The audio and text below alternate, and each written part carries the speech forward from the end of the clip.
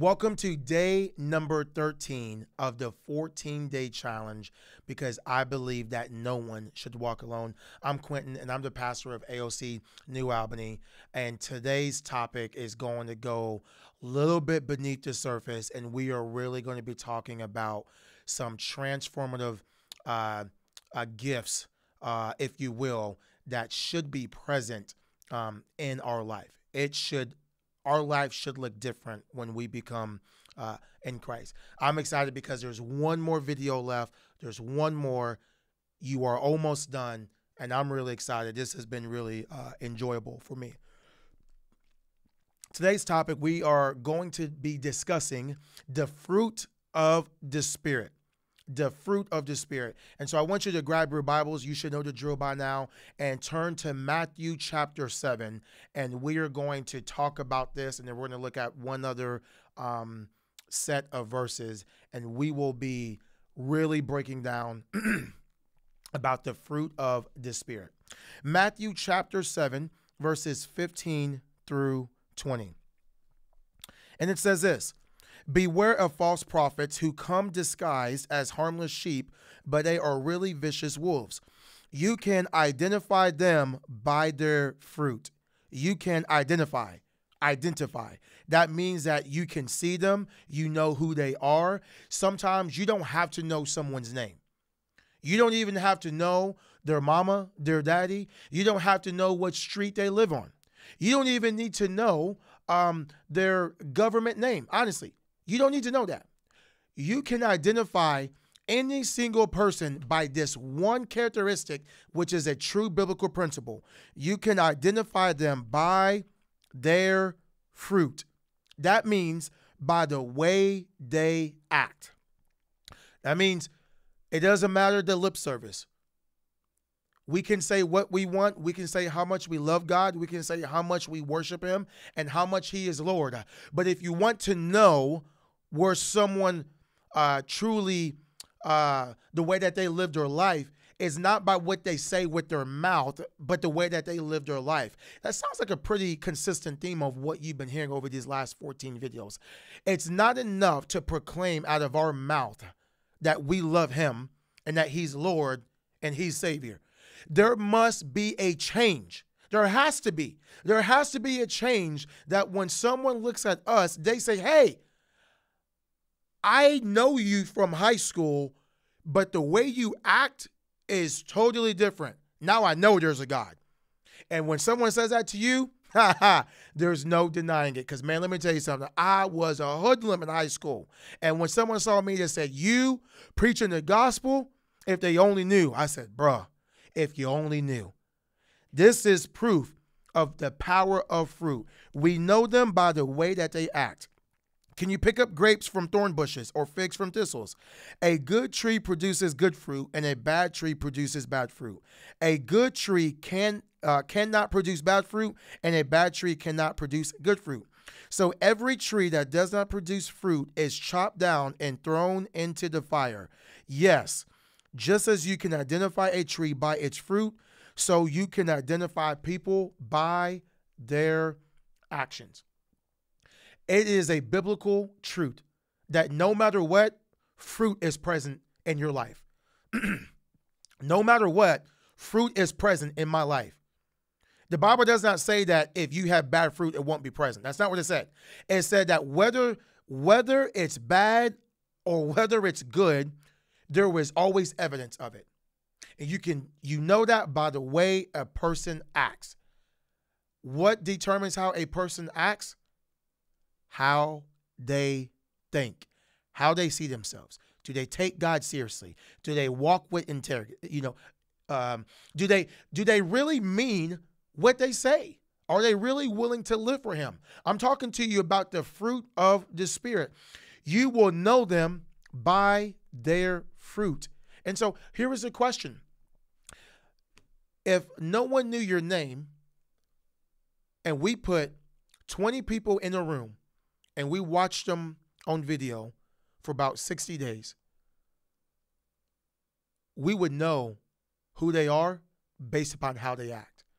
And so the question is, based upon our life, I'm talking about me too, how we live our life, people may not know us by name, but the question is, how do we act?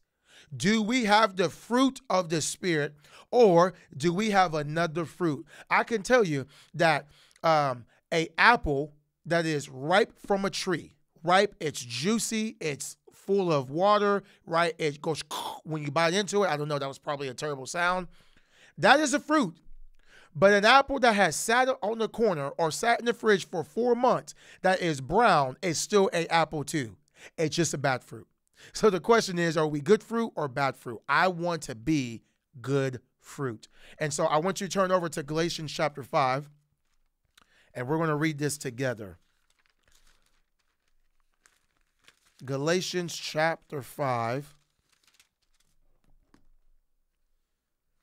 verse 22.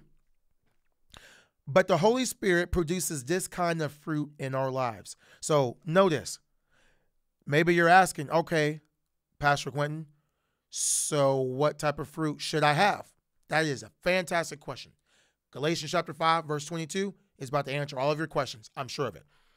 But the Holy Spirit produces this kind of fruit in our lives: love, joy, peace, patience, kindness, goodness, faithfulness, gentleness, and self-control. There is no law against these things. So I want to talk to you about the good fruit. What should be the good fruit that is present in our lives? Galatians chapter 5 just walked us through that.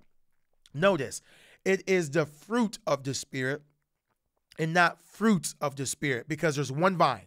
That vine is flow. It's the 3-in-1 of God the Father, God the Son, and God the Holy Spirit. It's from the same vine that produces fruit, not fruits.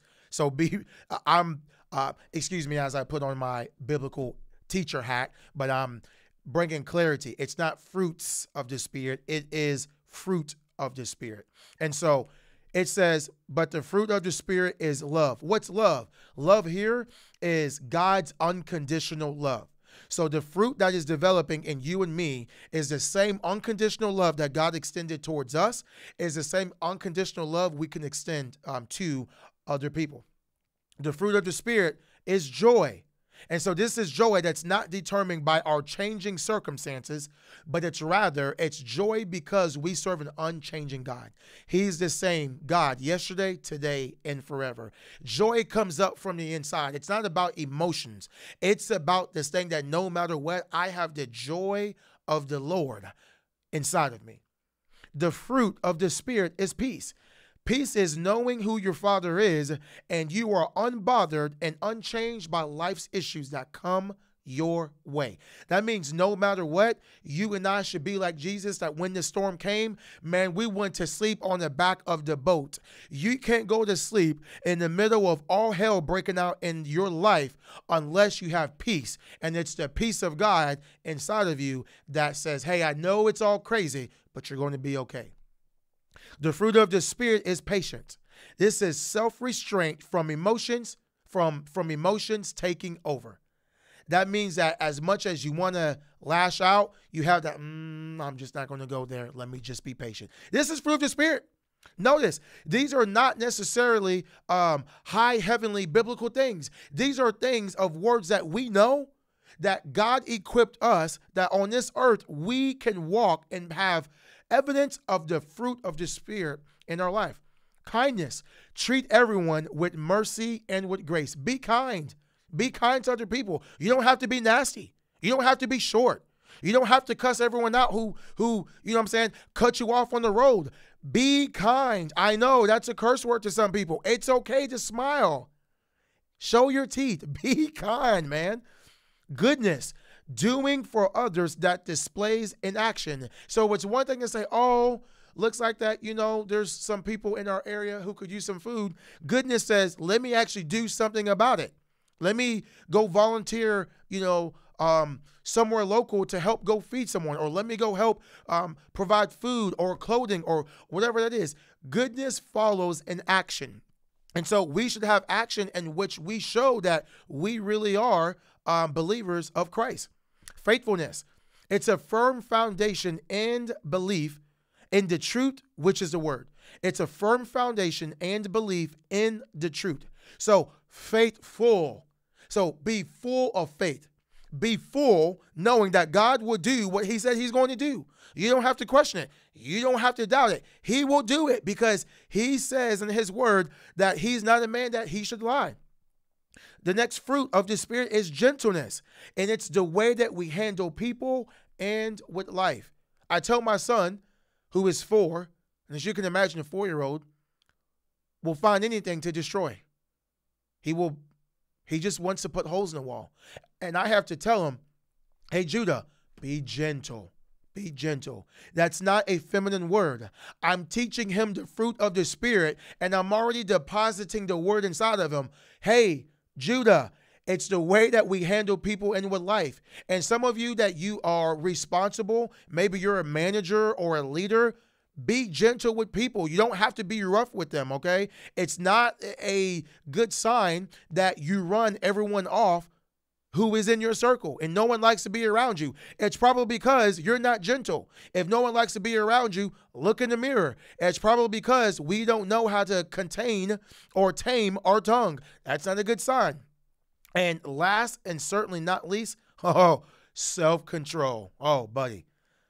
This is the ability to control what we say, what we do, look, what we look at, and what we respond to because we yielded to the Spirit. It's the ability to control what we say, what we do, what we look at, and how we respond. Self-control says, I don't really need to reply. Even though I want to say something, I'm not going to say it. Self-control says, oh my goodness, I want to go look at that. And if you're a guy, you probably understand what I'm saying. Self-control says, I have no clue why she is wearing that, and I saw it from the glimpse of my eye, but I dare not take a second look. That's called self-control. Not going there. This is the fruit of the Spirit. It says that they will know that, listen, we will know them by their fruit. So here's a question.